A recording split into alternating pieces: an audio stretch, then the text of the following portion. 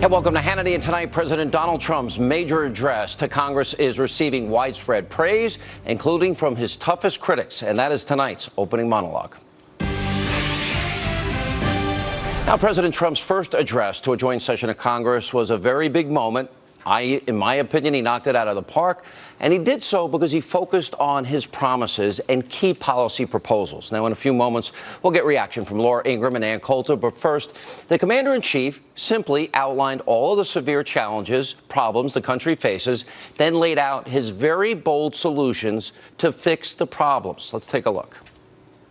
As promised, I directed the Department of Defense to develop a plan to demolish and destroy ISIS. We will work with our allies, including our friends and allies in the Muslim world, to extinguish this vile enemy from our planet. And we must support the victims of crime. I have ordered the Department of Homeland Security to create an office to serve American victims.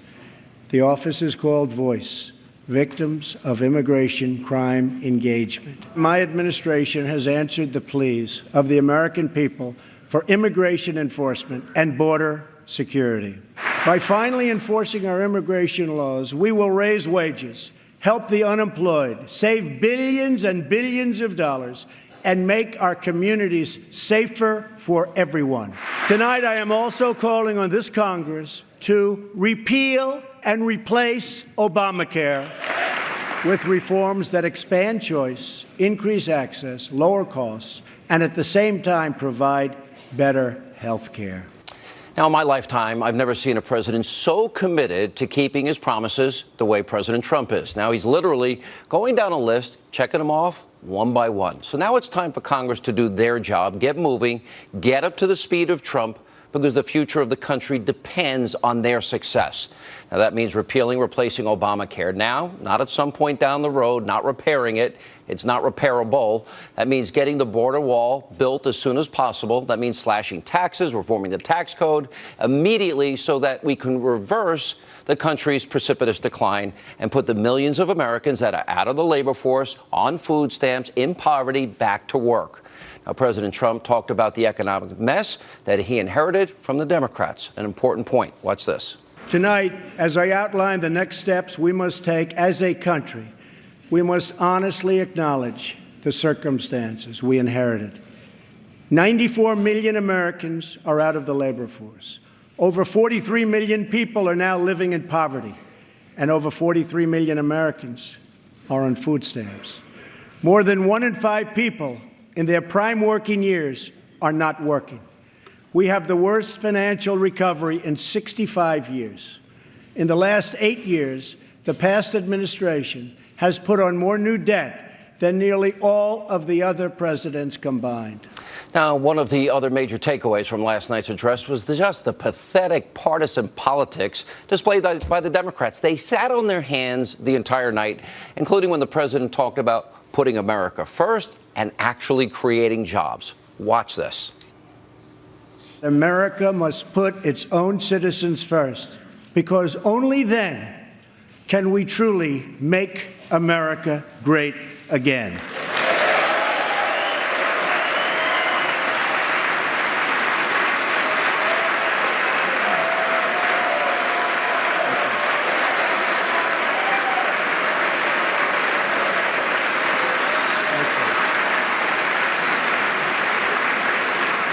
Since my election, Ford, Fiat Chrysler, General Motors, Sprint, SoftBank, Lockheed, Intel, Walmart, and many others have announced that they will invest billions and billions of dollars in the United States and will create tens of thousands of new American jobs.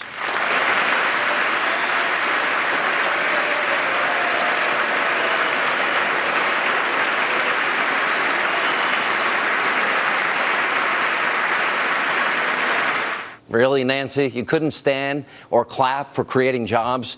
Now, it just shows how much influence the alt-radical left now has over the Democratic Party, and more importantly, that the Democrats have zero interest in working with President Trump, even though he's trying to clean up the mess that they left from their failed leftist policies. Now, that means the responsibility now to fix the country falls squarely on the shoulders of the Republicans in the House and the Senate. Now is the time they've got to lead. Now, just take a look at the reaction to last night's speech from the American public. CNN had a poll. 78% of people had a positive reaction to the president's speech. 69% said the policies he laid out would move the country in the right direction. CBS poll found the same thing. 76% of the people who watched approved of the speech, and over 60% said the address made them feel more optimistic. And take a look how the very tough, well-respected colleague, fair and balanced newsman, Chris Wallace, listen to what he said. I thought it was by far the best speech I've ever heard Donald Trump give. It was one of the best speeches in that setting I've ever heard any president give. I feel like tonight Donald Trump became the president of the United States. That yes, of course, he got it 35, 38 days ago, 40 days ago when he was sworn in, but so many Democrats didn't recognize him. I think tonight, whether they agree with him or didn't agree with him, he became the president of the United States, and everyone's going to have to accept that fact. Even Mr. Whitelash himself, Van Jones, who has repeatedly bashed President Trump, he even praised the commander-in-chief for honoring the widow for fallen Navy SEAL Ryan Owens. Listen to this. He became president of the United States in that moment. Period. There are a lot of people who have a lot of reason to be frustrated with him, to be fearful of him, to be mad at him. But that was one of the most extraordinary moments you have ever seen in American politics, period. So here's the bottom line. Tonight, President Trump now has the wind at his back. He has sincere, concrete plans to fulfill the promises he's made to you, the American people. We'll hold him and Congress accountable. It's pretty simple. The GOP needs to come together and get these things done.